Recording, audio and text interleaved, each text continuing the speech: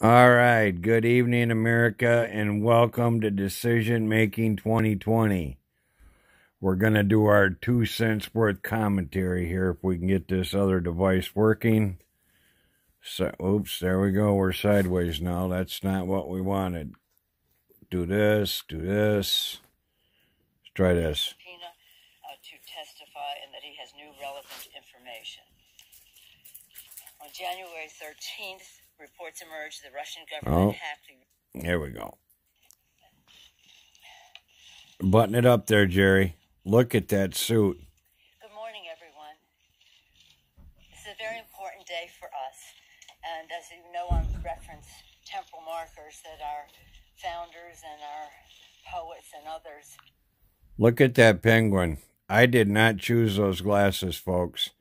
When he gets ready to retire, he can join the circus as a clown, and he won't even have to change his clothes. Will you look at that outfit? Now, she ain't but about 5'2" with pumps on. She's no big girl, and he's half her size. I didn't know Jerry Nadler was a midget. Okay, we'll go on. Have used over time to place us in time, to emphasize the importance of time, because everything is about time. How we use it, how we mark it. How we waste it. We just wasted 14 months of the Mexican-Canadian trade bill on my desk. We do nothing, Democrats. And today is an important day because today... I finally got off my butt to send the impeachment articles forward. Go to the floor to pass the resolution to transmit the articles of impeachment to the Senate, and later in the day, when we have our engrossment... Our engrossment, is that cocktail hour, Nancy? ...of impeachment to the United States Senate. As I've said, it's always been our founders, when they started, when in the course of human events it becomes necessary, when? Lincoln, 407 years ago. 407 years ago it was necessary, huh?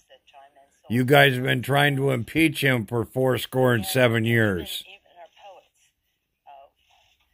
Longfellow, remember, listen, my children, and you will hear the midnight ride of Paul Revere on the 18th of April. Look at that little clown. Hardly a man is now alive that remembers that famous day and year. It's always about marking history, using time. On December 18th, House of Representatives impeached the President of the United States.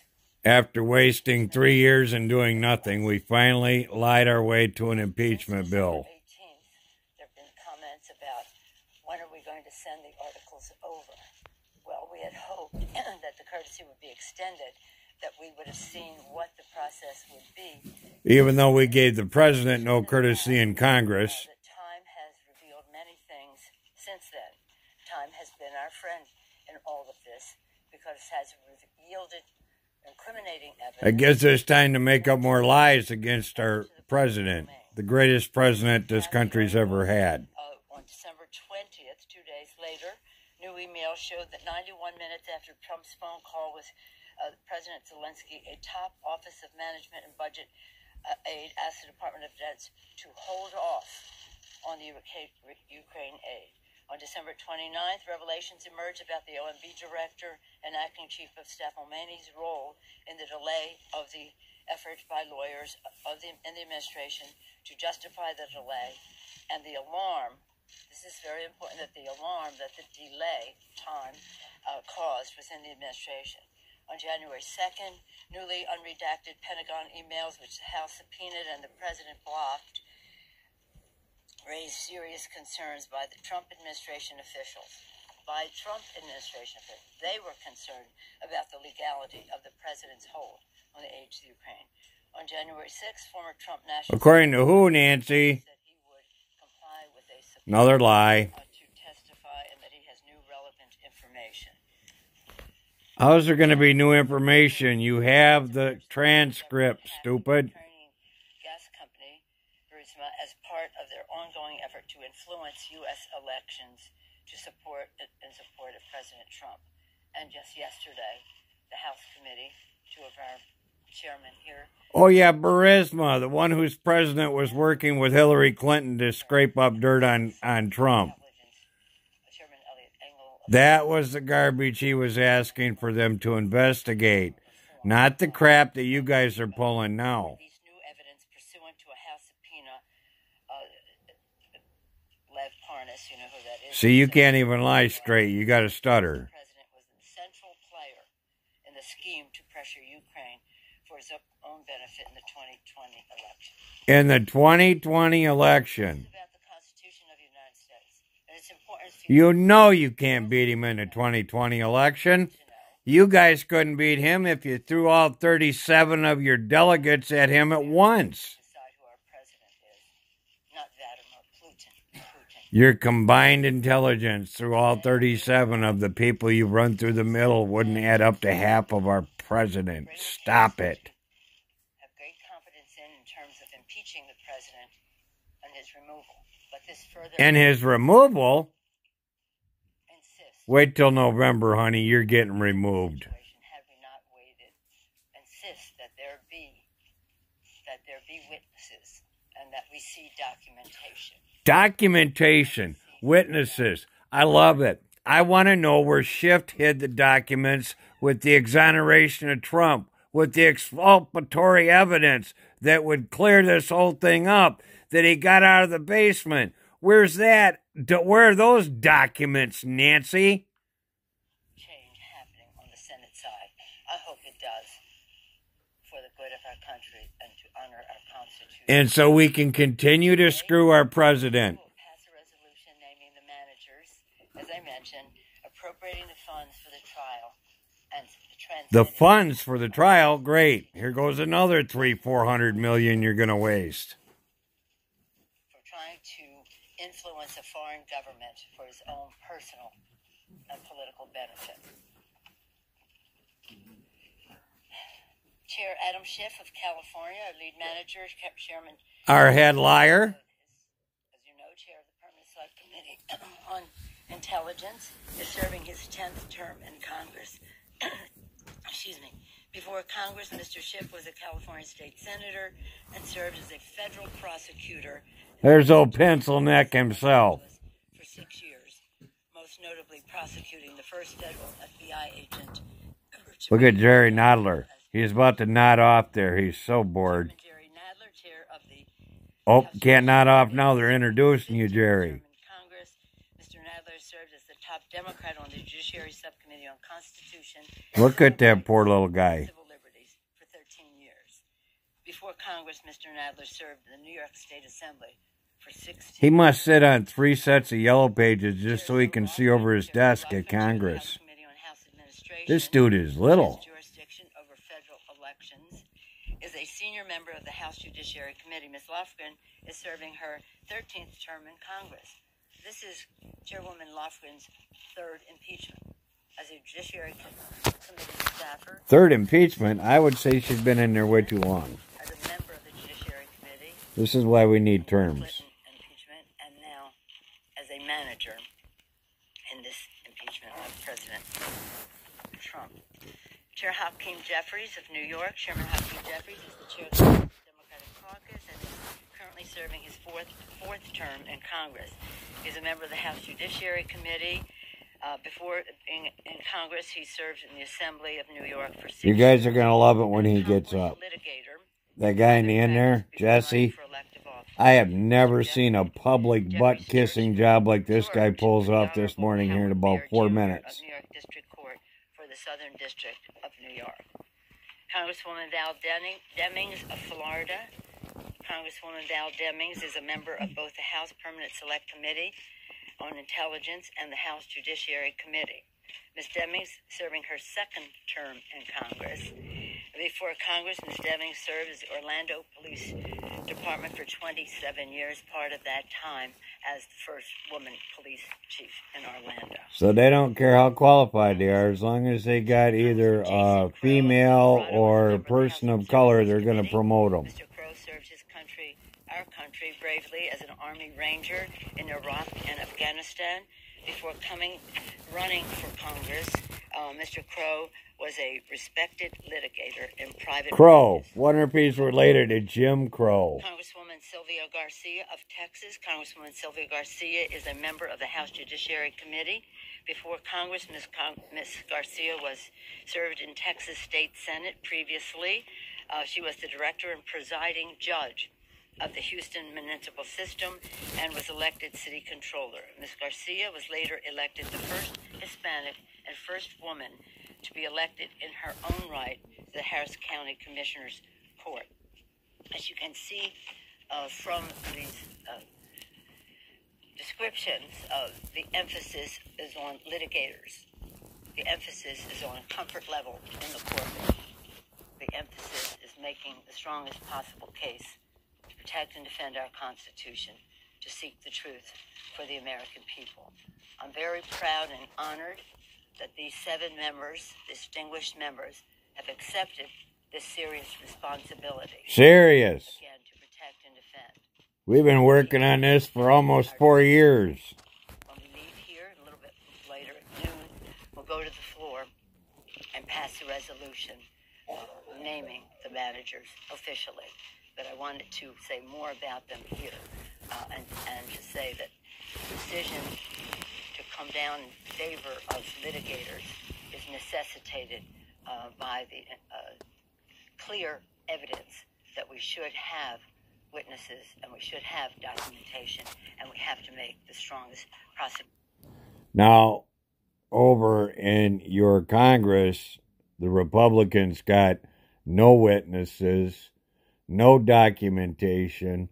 The exculpatory evidence that would unconvict our president is hid by Adam Schiff, old pencil neck, and now you want to cheat him again over in the Senate. We're going to take a few questions. Yes, sir.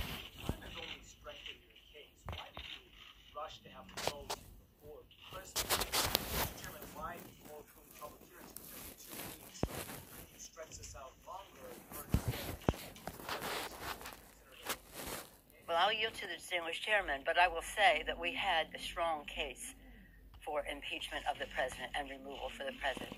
Anything more would be in terms of where we go in the Senate. I'll yield to the chairman. We've always felt a certain urgency about this impeachment, given that the president was trying to get foreign help in cheating in the next election. But as soon as we did take up and pass... Oh, you mean like allowing illegals to register to vote and get a driver's license in New York and in California. And we've proven that 50 million out of the 65 million votes that Hillary Clinton got were illegal. Articles, Mitch McConnell made it clear that he didn't want a trial in the Senate, that he didn't want to hear from witnesses, that he didn't want documents. And this time has given us the ability to...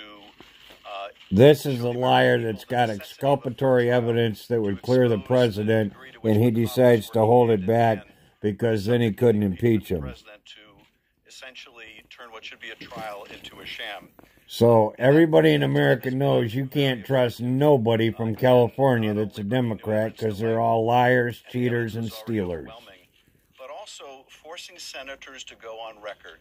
Do they want a fair trial, one that's fair to the president, but also fair to the American people, or are they going to participate in a cover-up? Oh, now we're talking about a fair trial. This is from a guy that wouldn't even allow the Republicans to ask questions in his hearings. No witnesses, no questions, no due diligence, no nothing. And the last thing I'll say is Mr. McConnell has taken to saying that the Senate should only consider the closed record that comes from the House. Right.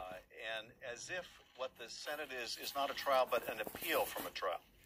But of course, the Senate, the framers had in mind a real trial with witnesses and evidence. And kind of like you failed to do. Without witnesses, it will be exposed for what it is, and that is an effort to cover up for the president. Finally, you're going to be exposed for what you are. A liar, a treasonous scumbag. Treasonous scumbag. There's 2 of them. Oh, there's 3 of them.